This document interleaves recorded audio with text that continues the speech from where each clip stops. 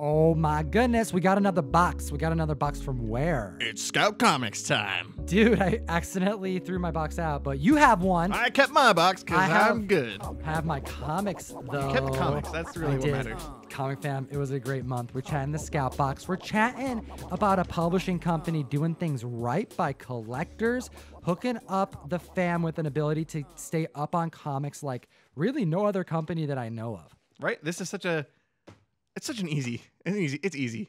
That's really my favorite part. It's awesome. It's cool, but I'm a lazy son of a bitch. And like, you get so much in this box and without having to do much work. So honesty nugget there for you. Well, if you use code Tom101, you get 10% off your box and anything on scoutcomics.com. We buy these boxes. We do. Because sometimes there's goodies, and I got lucky this month. And Comic Fam, you're actually going to get lucky because we have a bunch of giveaways to do today. Hit the subscribe button, hit the like button, and let's chat about what was in this box. Look at me, keeping the box, but still tossing it. All right, we had a bunch of really cool covers this month. Let's get them all on the screen because they all deserve some love. And notice every box has an ash can in it. And you know what? This ash can is the recount, and we've already chatted about this on Comic Karma. We did. But I'm very excited. I left my ash can in the other room because we had talked about it already. Well, they only made 1,000 of these, and they hooked up members in their box. You can find this at LCS's, and we sent out 50 of them in the mystery mail call because Scout Comics are homies. And what we're going to do is chat about some of these comics because, first off, a bunch of the covers were banging. I'm looking at Everglade Angels. This one makes you stop, doesn't it? It does.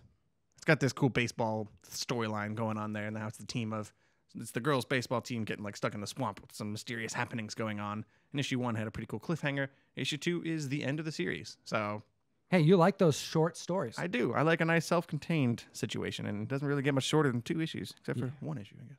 You know what I really like? The art in Canopus. I am so intrigued. I peeked at issue 4 because this is a new title to me. I haven't read it yet, and I actually had to close the book. Really? Why do you think I had to close the book? Why'd you have to close the book?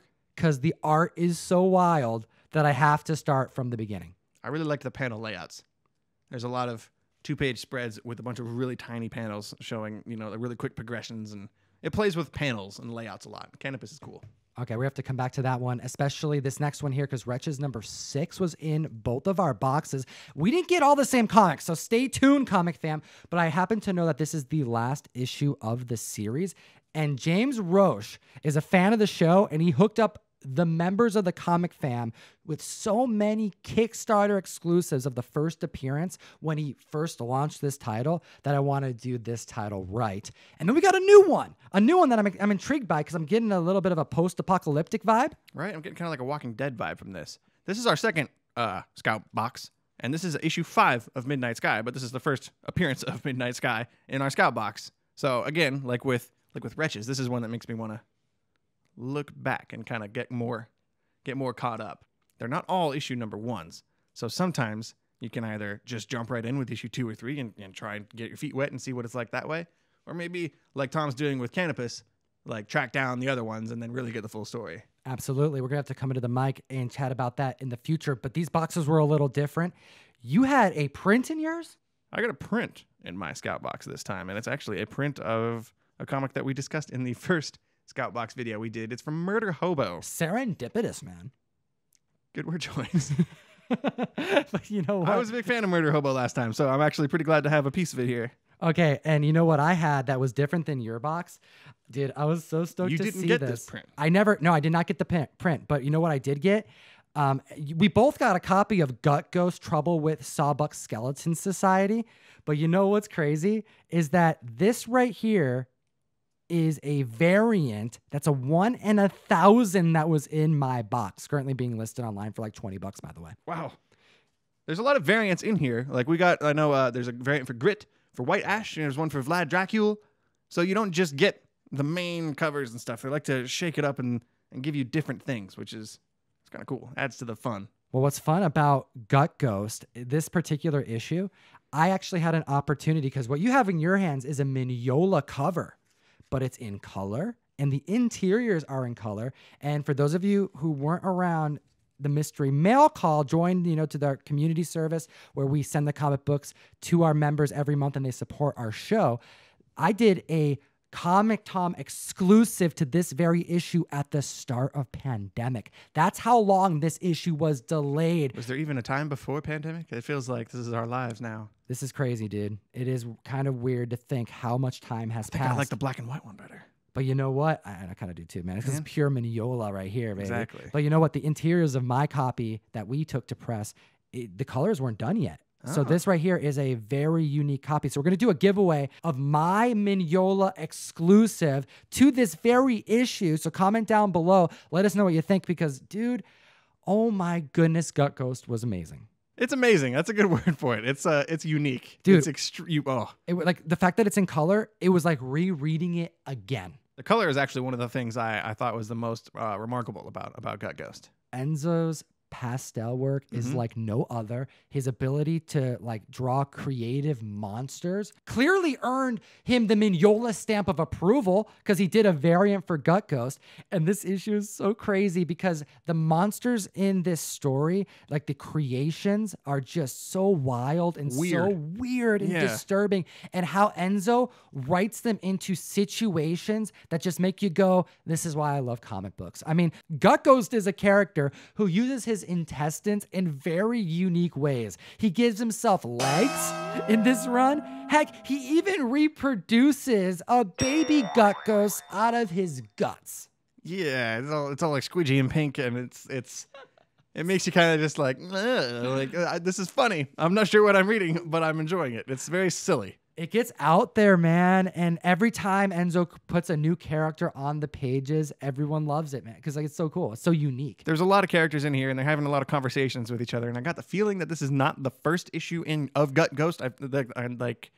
There's introductions that need to be made before this for me to fully gather what I'm reading. But it's not even really about that, right? I kind of like it better having no idea what's going on. You open this book, and it's just total insane randomness coming at you. And it's like the best kind of adult cartoon, but in a comic book form. Oh my goodness. And you know what? I was gifted in my box at random, and this happens to members in the community who get boxes from Scout. You remember how much I love Loggerhead? Yeah, Loggerhead is definitely what I would call a Tom book. I think I even called it that when I was... You did. Yeah. It's a very horror-focused monster story. It takes place in a swamp. It's got this like almost Ninja Turtle-looking creature. But he's way more savage. Way scarier, yeah. All right, Brian Silverbacks. He did original art, and they shipped it randomly to members in Scout's box. And I got one. I didn't. You didn't. No. And I'm sure there's some members of the community who would be really happy to get some original art. So comment down below. We're not just doing a giveaway for the Gut Ghost today. Somebody's going to also get this sketch. We did get Loggerhead in the last box, so you don't need 2 copies. You're right. I don't. Give that one to the comic fan. That's right. Cool. So comment down below. Someone's going to get a double giveaway, which is pretty cool. Okay, let's get into... I mean, dude, let's just get right into some of the sexual tension. Let's continue some of the conversation from last week because we had a couple titles that we got issue 2s on. Right? Yeah, we had issue 1 of It Eats What Feeds It in our previous Scout box. Which was part of like the more spoiler section of the video. We like to do light spoilers because a lot of these you're going to be getting into and we don't want to ruin anything. But we're going to reserve kind of one at the end that has already been out to talk a little bit more about. Right. Today we're going to do 2. Since we talked about It Eats What Feeds It last time, we don't have to go too far into it. But safe to say, the story progresses. Dude, it progresses in exactly what I was hoping it to progress to. Sure. Yeah, we had I don't want to say high hopes for this kid, Kenny, in the storyline. Dude, I wanted Kenny to have some fun. Right? This kid, he's not a kid, he's a young adult. Yes. But he's in a very, very seductive situation. He's a little foolish in my view. So I feel wanted him to win, dude. Yeah, I feel for him. He's in this position right now at the end of issue 1 where he's hit with some, I don't know, man. I was hoping it was what it seemed, and it was. I was worried for him, yeah. And it turns out Kenny and I don't remember what her name was. Francois. Yes, Kenny and Francois. They develop a little bit of a relationship that I honestly was kind of not expecting. So that's cool. It's cool to see where the story progresses, and this ends with a pretty gnarly cliffhanger.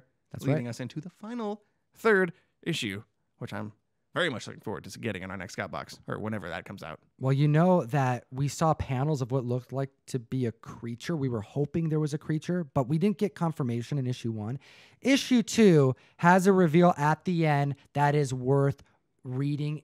Oh my goodness, man. Yes. Does this being deliver? Yeah, and I'm assuming that's what the title is referring to. The it of it eats what feeds it. That's got to be it in the attic. Oh, and last thing on the subject before we chat about the next comic that we got to discuss. I'm very happy that they took the narrative outside the home. Agreed. There was in my mind, there was a need of a setting shakeup, and it was good to get out of that foggy house. Yeah, it makes that house that much more mysterious when you enter back in. Right. Okay, next one on this pile right here. Yasmin, dude. Oh my gosh.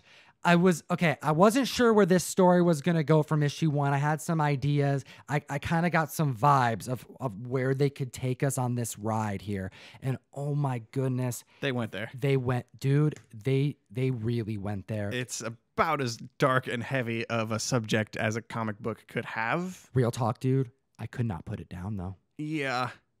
It might be I keep going back and forth between which book is my favorite out of all these Scout books that we've been going down, but Yasmin is a top contender. If it's not my number 1, it's my number 2. Okay, so we told you issue 1, 3. we're top 2 or 3, See? right? Right? It's good. That's a in good there. sign, Yes. comic fam. I can't decide. Well, Damn it. Well, issue 1, we were getting a setup. We knew that we were going to learn about this girl's life from the Middle East and what she was experiencing during like political turmoil, but then now her day-to-day American life, and we're finding out about her past. There's a gap of 2 years that we got set up in issue 1, and you kind of wonder what happens in the 2 years between ISIS invading Iraq and their family being forced to flee from the new house they just bought, which sucks. That's terrible luck. They had to flee the house, flee the city, flee the country. There's a 2-year gap between then and her family settling into their new house in, I believe, Iowa in 2016. Issue 2 kind of delves into what goes on in that time gap.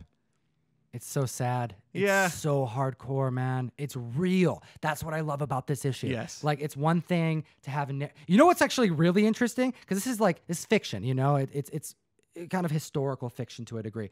That's not the only thing that's historical fiction on this table. Right. Yeah, that's actually a common theme. There's some of my favorite books from this box are not true stories, but they are real life. They happen, you know. Yasmin isn't a true story, but this is real. This is happening to people in the world, and in that same vein, if you will, to use a blood reference, I believe you're talking about Vlad. Oh, and we're gonna be getting to that one, but we gotta save that one to the end because the comic fam, well, they gave us a couple options. We gave them a couple options. We gave them options, and then they said, "Yo, this is what we want you to do." So they made a clear choice for us. Okay, we said, "Yo, we're gonna catch up on North Bend, or we're gonna catch up on White Ash." And wow, did people vote on White Ash? And they basically just created a new show for us. I think we were planning this show out today and debating / discussing on how we were going to bring this review to light. You know, the audience, the comic fam has chosen that we should discuss White Ash over North Bend. So how are we going to do that? Well, we're going to make a community show. And when we have the community vote on titles that they want us to discuss on the mic, we're going to come back to the table, but not just myself and Ryan. We're going to bring a third guest. And specifically, we are going to bring on guests from the community. Should we spoil who's coming first? Is that what Do it, man. Do it. We're going to be talking about White Ash. All of it. The whole... Well, we have 5 issues here. That's right. So 1 through 5, White Ash, we're going to be talking with none other than Comics with Bueller. That's right. We just discussed it. He is down to join us on the mic, so stay tuned for that.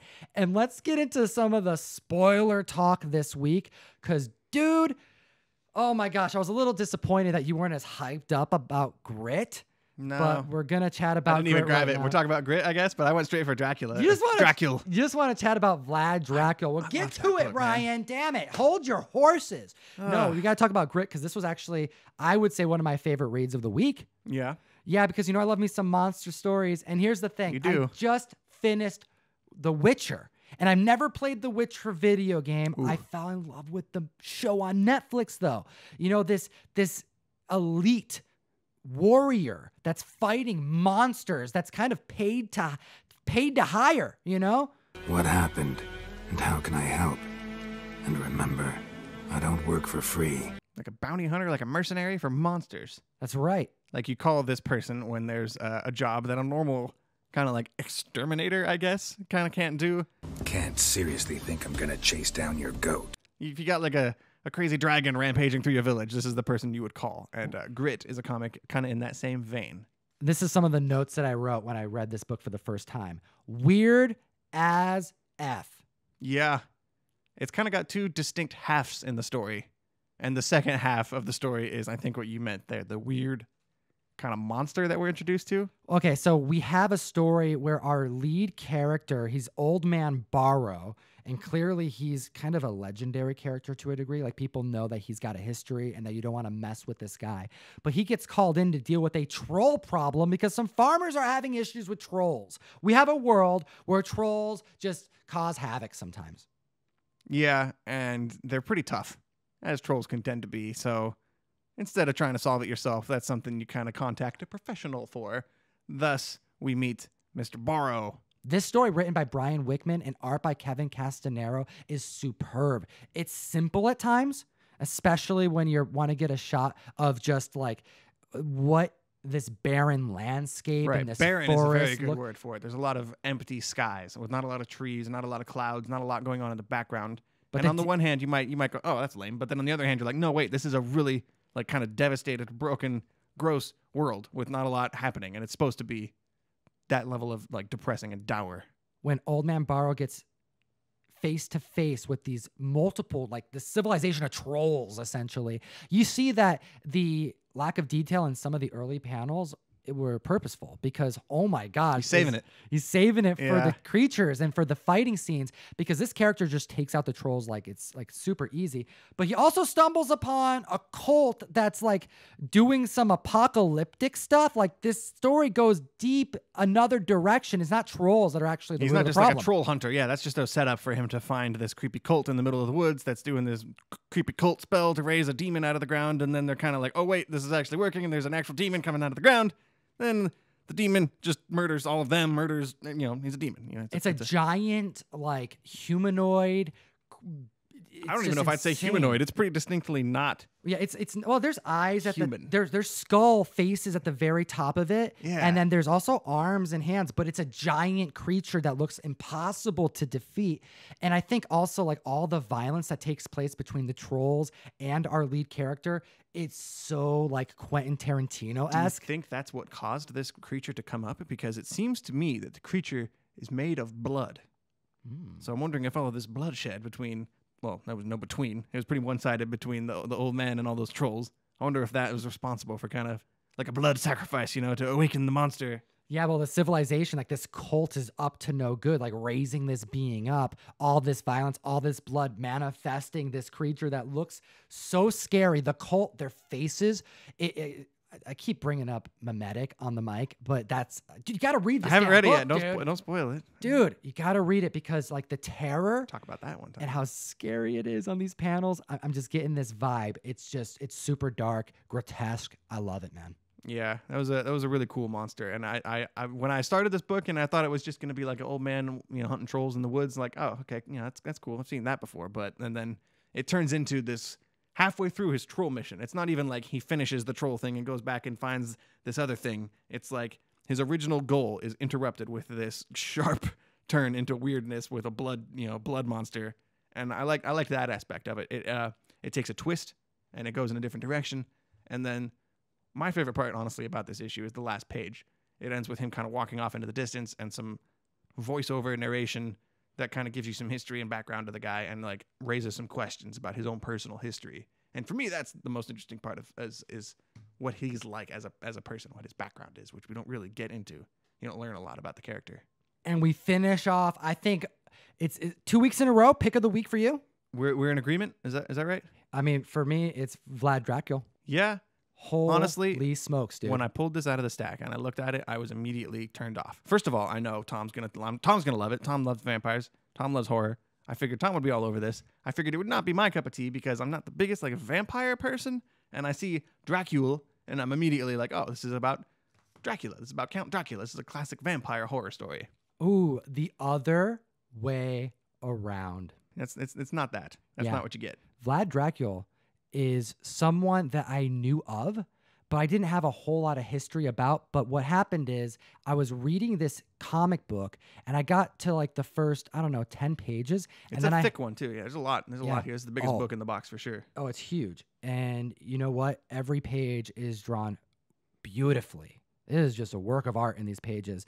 And after 10 pages, I had to stop. I closed the book. I'm not joking. Yep. And I'm like, this story is too accurate to the little bit that I knew. Yeah, I got that same feeling too. Once you open it and you start reading it, and you're like, oh, this is historical. This feels like it almost feels like a kind of Game of Thrones kind of thing. It's about politicians in a way. It's about like kings and rulers of states and negotiations that go on between different nations, and there's a lot happening here, and it uses real places and real dates, and it's real people. This is a rather historical story. Vlad Dracula is the real life dictator, one of the worst dictators. He's got upwards of 80,000 deaths to his name, and one of the most demented leaders of the world in like the 1400s. Yeah. Vlad Dracula is what Dracula was based off of. This is a character known as Vlad the Impaler.